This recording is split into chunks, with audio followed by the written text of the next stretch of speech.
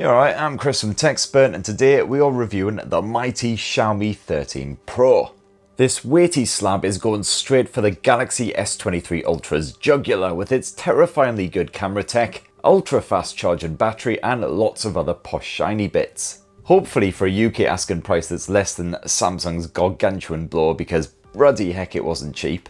Now, I've been using the Xiaomi 13 Pro as my full-time smartphone for over a week ahead of the official launch, hence I'm not sure of the price just yet. I'll bung that down in the description once it's actually announced. But enough banging on, here's my full in-depth Xiaomi 13 Pro review, and for more on the latest and greatest tech, please do poke, subscribe and ding that notifications bell. Cheers! Now, one of my first complaints of the Xiaomi 13 Pro I also directed at Samsung's S23 Ultra, and that's the fact it's a big heavy sod.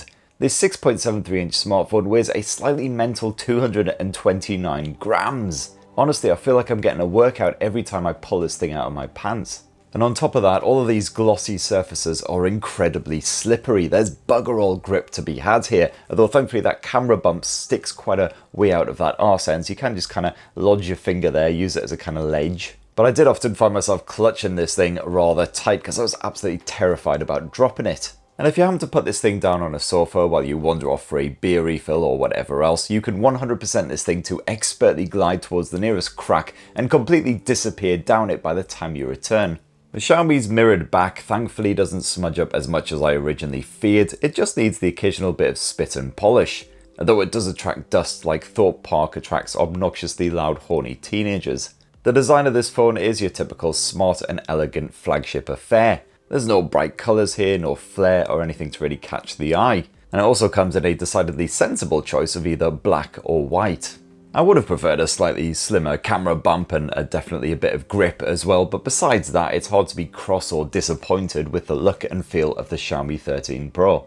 And this handset is suitably rugged as well. Not only do you have an aluminium frame, but you've got a ceramic rear and a good bit of Gorilla Glass Victus up front as well. Although while that might be shatter resistant, sadly it's not particularly scratch resistant, so I'm really glad that Xiaomi has slapped a pre-installed screen protector on this thing. Oh, and like pretty much every other flagship out there, it's also IP68 water and dust resistant. Now, no real surprises with the software. It's Android 13 with Xiaomi's MIUI 14 launcher drizzled on top, which is kind of like pouring chili sauce on a prime bit of beef. You'll either think that it enhances the overall experience or just wish you had a plain slab of meat. Because after all, vanilla Android 13 is already juicy enough, and I gotta say my experiences so far with MIUI 14, it's not massively different to MIUI 13, or at least not yet. You can once again get a familiar Android style setup, except with that separate iOS control center for all of your toggly bits, which I still quite like. The overall style and presentation has changed up a bit, but I haven't seen any of the new widgets or other bits that were promised with MIUI 14 here on the 13 Pro. Maybe that's because I'm reviewing it pre-release and those are going to be added in an update before it actually goes on sale. It's hard to say. The rest of the features are goldies but oldies, like the video toolbox with its video filters and recording tools, or the gaming mode, which is absolutely gushing with useful stuff. And yeah, MIUI is still undeniably quite a dense launcher, but it has improved significantly over the past few years and it's a lot more user-friendly these days. I've had absolutely no bugs whatsoever this past week, no issues with, notifications trickling through, anything like that, so very few complaints indeed, although I'm not aware of exactly how many years of security and OS updates it's going to get either. Again, that's something that will be announced at the launch. Good news is that Xiaomi seems to be turning a corner on that one, so I'm expecting at least 3 years of OS and security updates, especially as it's a mega billy big bollocks flagship. However, one minor moan is that this phone is once again overflown with crapware, not quite as bad as some previous models, but still not great, so you will want to delete some of this bollocks to tidy up the 13 Pro before you get stuck in. Like pretty much every other Android flagship and the iPhone and everything else that costs a lot of money, there's no micro SD memory card support here either, although thankfully my review model packs in a rather hearty 512 gigs of storage, so no real complaints there. And that in-display optical fingerprint sensor works beautifully even through the screen protector and even when your pinkies are a wee bit damp. And I did find the face unlock was a reliable, if less secure, backup option as well. There's no fancy 3D shenanigans or anything here. Now, as far as smartphone screens go, the Xiaomi 13 Pro's 6.73-inch OLED panel is right up there with the very best. It's a Quad HD Plus display, so you can expect pin-sharp visuals when you're checking out your photos or streaming high-res content. And while many flagships out there still only offer HDR10 Plus support, the Xiaomi 13 Pro can also spaff proper Dolby Vision content right at your face. The main difference between this screen and the regular Xiaomi 13 is the LTPO tech, so the refresh rate can veer from as little as 1Hz right up to 120Hz depending on what you're up to. At 120Hz, every action is creamy smooth, while at the lower refresh rates, well, that helps to preserve the battery life, and more on that in a bit. I have found the auto brightness can be a little bit hit and miss. For the most part over the past week it's been absolutely fine, but occasionally it can be a little bit too bright when I first wake up in the morning, so it practically blinds me when I'm lying there in bed debating on whether I should actually get up. And occasionally it can be a little bit too dim in the evenings as well, so we'll have to just occasionally manually fiddle with it.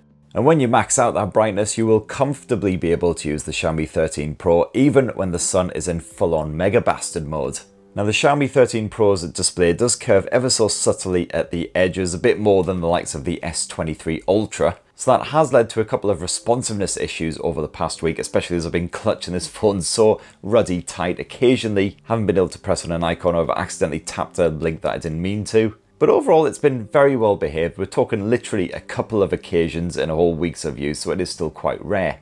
You got yourself a pair of stereo speakers here, and again it's hard to complain. They're pretty bloody loud when you boost up that volume without getting overly tinny. And if you've got a supported pair of headphones or a supported speaker, you can enjoy full proper 24-bit audio via Bluetooth 5.3, which is great news if you're streaming a bit of high fidelity action on the likes of Deezer or Tidal. Now pretty much all of the big blows of 2023 are powered by the same Snapdragon 8 Gen 2 chipset, including this here Xiaomi 13 Pro. And once again, that means impeccable performance. The phone does occasionally get a bit warm when using it non-stop, especially when you're busting out that camera for lots of 8K video action, but certainly doesn't ever reach nut roasting levels.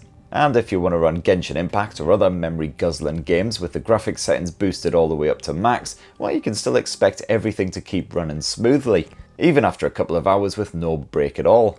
Although that display isn't completely flat, I didn't have any issues with responsiveness and the visuals. And as I briefly banged on about earlier, the gaming mode is as dense and lovable as ever.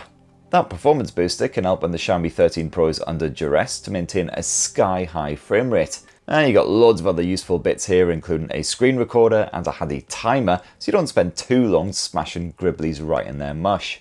As for the battery life, well, you've got a sizable 4820 mAh capacity battery crammed inside of this very slippery, shiny chassis, and lots of great energy efficiency features as well to really help out. From that Snapdragon 8 Gen 2 chipset to the LTPO display and various power saving features built into Android and MIUI, you can expect the Xiaomi 13 Pro to last as long as a supersized gobstopper. I never saw less than 6 or 7 hours of full-on screen time, and that's with a hefty bit of camera usage and the occasional bit of gaming, lots of video streaming and some audio streaming when the screen is hibernating too. And in even more good news, if you do find that you accidentally forget to charge the Xiaomi 13 Pro or it's running a bit low for whatever reason, you can quickly top it up in just a few minutes thanks to the 120 watt wide charging support, and it's also got 50 watt wireless charging support. And so let's wrap up this Xiaomi 13 Pro review with a proper squint at the camera setup. Headlined here by Sony's whopping great 1-inch IMX989 sensor with ultra-wide and telephoto shooters in backup. The frankly ridiculous size of that camera sensor means it can suck up loads of light even when things are really dim, and also on top of that you don't just have any bog standard optical image stabilization here. Oh no, you get full on hyper OIS, huzzah! The end result is incredibly bright and detailed photos in low light situations. The Xiaomi 13 Pro really can see in the dark, producing colourful pics with tonal details that the naked eye simply can't pick up. It's right up there with the Pixel 7 and the Galaxy S23 Ultra, coming somewhere just in between as far as colour accuracy is concerned. Just make sure that your subject is actually still in dim conditions, because as usual you will end up with fuzzy results if they're not. When you venture out into daylight, you'll get beautifully sharp 12 megapixel snaps. Leica Vibrant is the recommended camera mode, which, like Samsung smartphones, boosts those colours to make your photos look a little bit more lively. Otherwise, you can go with Leica Authentic if you want a more natural pic. It's entirely down to personal taste as to which you'll prefer, but I do like those poppy blue skies with the Vibrant mode on. And this time, your subject doesn't need to worry about posing. That shutter speed and processing time is so fast that it's basically instant.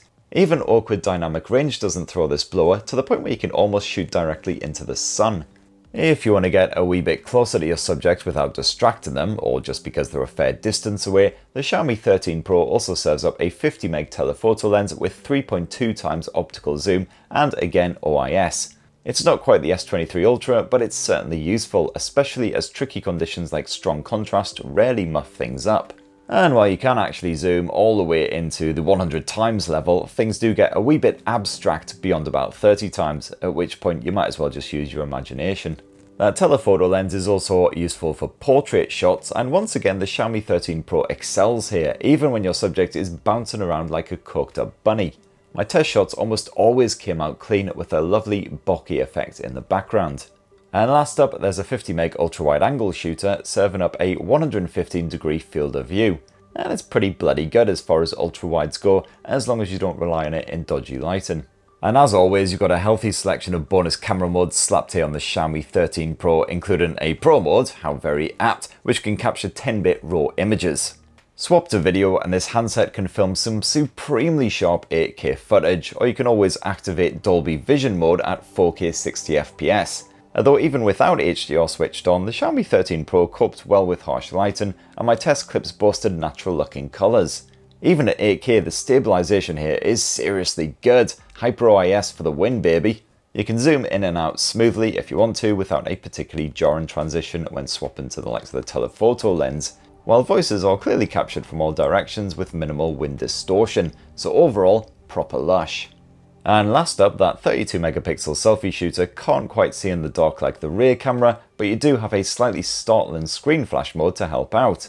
Otherwise, in more ambient environments, the Xiaomi 13 Pro still pumps out a good snap without too much invader noise. Brighter backgrounds will be completely blown out, but your mug stays perfectly in focus, and I found that my skin tone, or lack thereof, was quite accurately captured.